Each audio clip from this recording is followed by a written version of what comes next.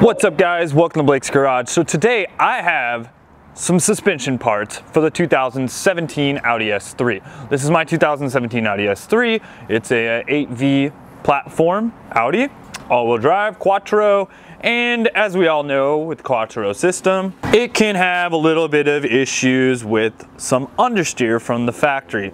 Now there's kind of two reasons for this. First off, this thing maybe has like, I don't know, 0.5 degrees negative camber in the front from the factory, which definitely does not help with turn in. The other thing is that these cars are set up safe from the factory, so they are kind of designed to understeer. One of the ways we can correct that issue is by installing a rear anti-sway bar. Now, I picked this one up from 034 Motorsports. Boom, these guys are awesome. They make some great parts for the S3, and I got a bunch more stuff for the S3 coming as well. So look forward to that, guys. Little hints here. You know, the car may look a little bit high, so we could be doing some stuff like with that. Also, that camber situation, we're gonna do a little bit of correction on that coming up soon. So make sure to subscribe and, well, watch my videos because you're gonna see a lot more stuff on this car. This car has been to the track twice. I've done Laguna Seca in this car and also Thunderhill East. So those aren't just like poser stickers, just kind of, you know, showing, you know, maybe I like the track or something. We've actually been there. Even melted the paint off of the brakes at Thunderhill East. So yeah, I bubbled the paint straight off of these with the 034 race pads, the Cobalt friction race pads, which worked amazingly. But as you can see, I got a bit of heat into there. So let's go ahead and open up the new Swaybar in this box. All right, let's get this thing out of here. Okay, so what do we have? We have a 22.2 millimeter rear anti-roll anti-sway bar.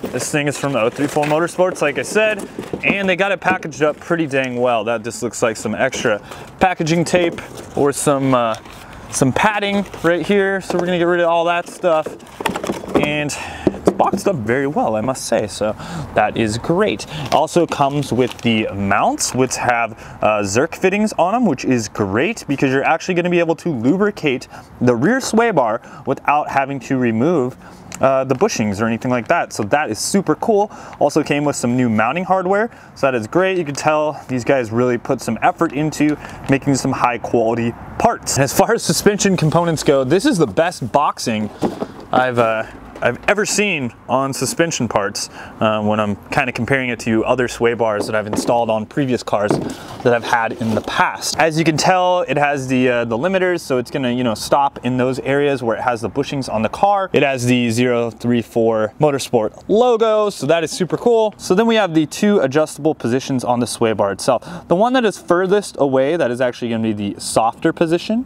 whereas the one that is closer, the closer hole, is gonna be the harder position. So that is 52% stiffer than the original hollow rear sway bar. This is a solid 22.2 rear sway bar. So this is really going to stiffen up the rear and help the rear end of the car rotate, help with turn in, and really get it a bit more oversteer. I'll insert a little clip of a little bit of oversteer action here. That's right, babe. We got the brakes. That was fun. From last time I was out at Thunderhill, coming into a turn way too hot.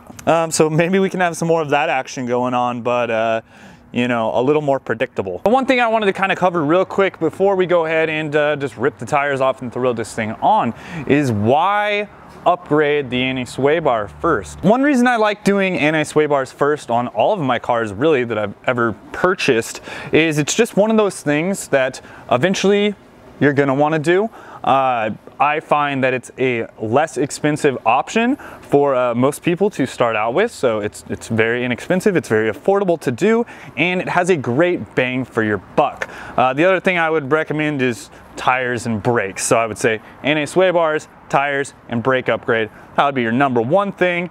And then, you know, onto lowering springs, stuff like that, or, you know, coilovers, that sort of thing. As far as the tools that you're gonna need to do this installation, you're gonna need two hands. You're gonna need a 6mm and a 10mm triple square, which look like this.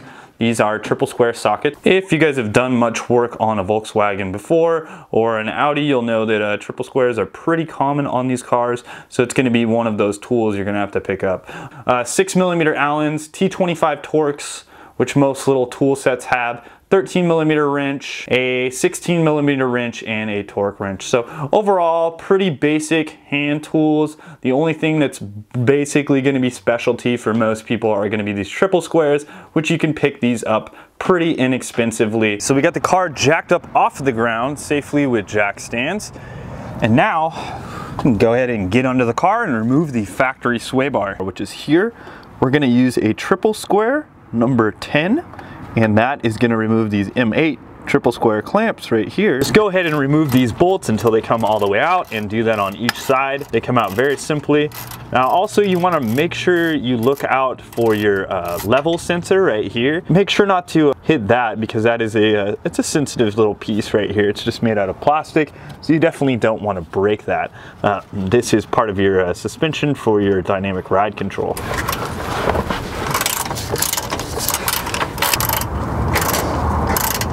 Using an M6 triple square, we're going to insert that into the end link itself. That is going to restrict it from rotating. After that, I'm going to use my 16mm wrench and just loosen this end link until I back it all the way off, and I can remove the end link. So after removing the end link nut right here, you can just go ahead and pull the end link right out of the sway bar. Just a little bit of easy prying, and it should pop out. Well, maybe not the easiest of prying, but it'll pop out of there without a ton of issue. So there we go. So now you can see the sway bar is much more free on this side. Now I'm gonna do the same thing to the other end link on the other side. Okay, so now the sway bar is completely kind of dropped, so we can remove a few more items to access this area. I'm gonna go ahead and remove these two T25 Torx right here. They're just rib nutted into the lower control arm right here. So now the final thing we need to lower is the exhaust. You'll see this exhaust hanger up here. It's got a little bracket. There's a bolt up here, so we're gonna go ahead and loosen that up on each side and see if we can gain a little more access to where I can drop down the exhaust so I can get the sway bar out. I went ahead and tucked these position sensors up. That way they're out of the way, and that way they're not going to get broken by any means. After loosening up the 13mm on the exhaust hanger, you can see I have a bit more movement in the exhaust area. And now I should be able to maneuver this thing out of here.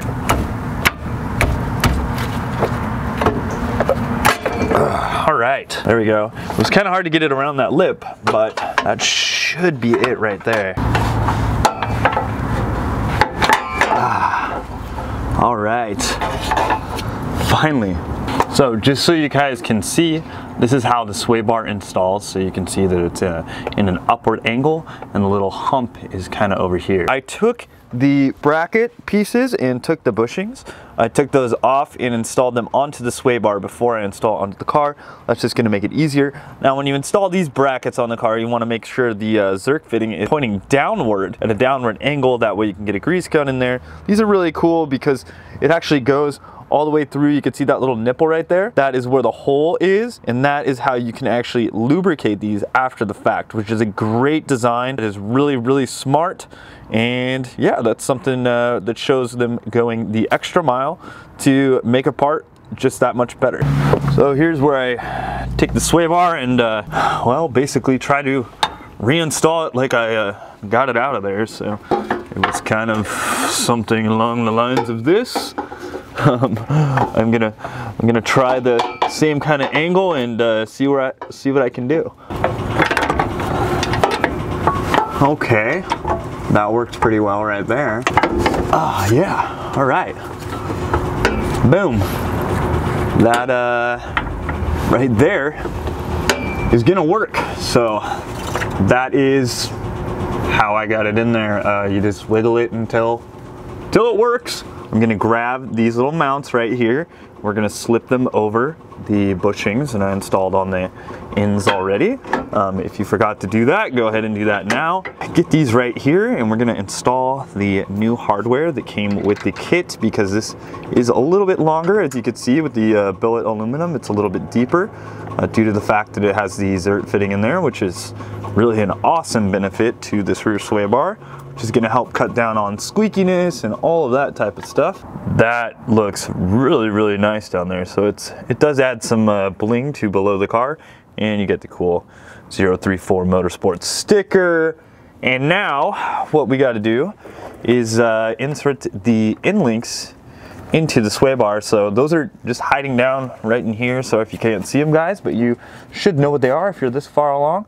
If you use the outermost, or the closest hole to you, that is going to be the softer setting, basically less oversteer, and the closer setting, which is going to be closer to the bar, so the closest to the bar, that is going to be the stiffer setting, which is going to give you more oversteer. So I'm going to go with the stiffer setting because I tend to like my rear sway bar pretty stiff, and I like a lot of oversteer. It's just, to me, it's more predictable how the car is going to handle, and it's a hell of a lot more fun. Go ahead and put those back on, use the T25 Torx, and get those kind of just snugged back down. Throwing those 13mm bolts back up into the exhaust mounts right here. So just gonna go ahead and torque that back down, get that nice and snug. All right, so now using a number 6 Allen, I'm gonna go ahead and torque these down to the appropriate value. And well, this rear sway bar is now fully installed. That was fairly simple. You know, wiggling it out is pretty much the hardest part. And yeah, we're gonna be able to lower this down, and I think I'll give you guys a review of the difference in feel tomorrow.